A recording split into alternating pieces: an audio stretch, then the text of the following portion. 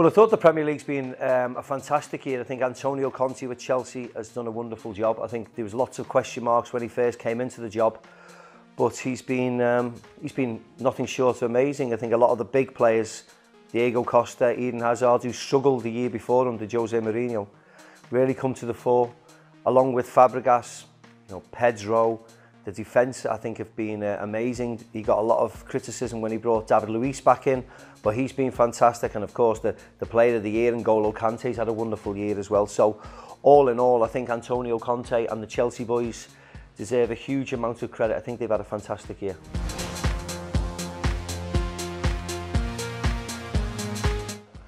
Well, La Liga has just been, I think, all about one man really, and that's Zinedine Zidane. He's had since he's taken over as Real Madrid manager, he's been nothing sort of magnificence. Yes, it was a close run thing in the end with Barcelona, but I think everybody thought Real Madrid was the outstanding team.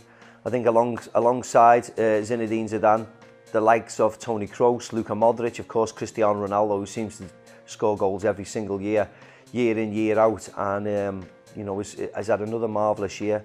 But Real Madrid have been fantastic, and they're on course to go and win the Champions League again. And if they retain the Champions League, they're the first team ever to do that in its current format. So I think Zinedine Zidane and the Real Madrid side have been fantastic as well.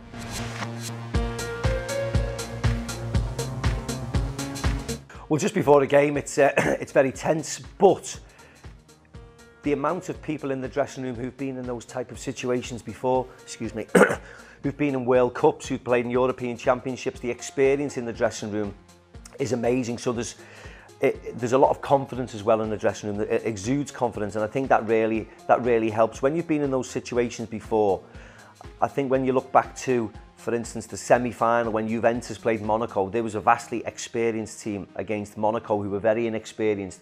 You saw that the experienced teams can get the job done, and that's what I felt like playing in the Real Madrid teams. They'd won it in '98, so to go back to the final in 2000, it seemed like second nature to a lot of the players, and that I think really helped.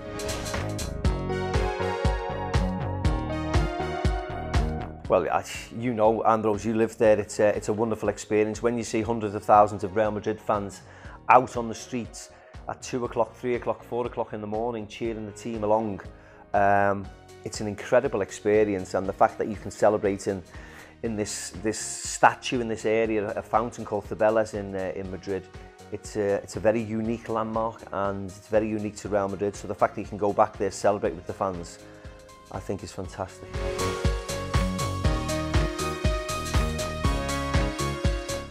I see the final, like most people, being very close. Juventus have got an incredible defence.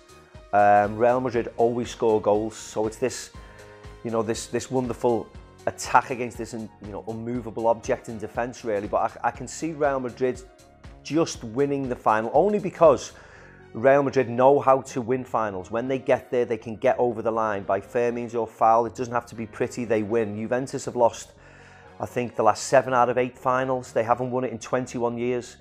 There's lots of lovely little subplots. Sami Khedira used to play for Real Madrid. Gonzalo Higuain, wanting to prove his old team wrong. You've got Morata, who wants to go back to Juventus and try and win. And of course, you've got Zinedine Zidane, who played for Juventus in the Champions League final, lost. He's going back as Real Madrid manager. I think it's going to be incredibly close. But I think the likes of Cristiano Ronaldo, Toni Kroos, Luka Modric will just have the edge over that magnificent defensive line of Chiellini, Bonucci and Barzagli.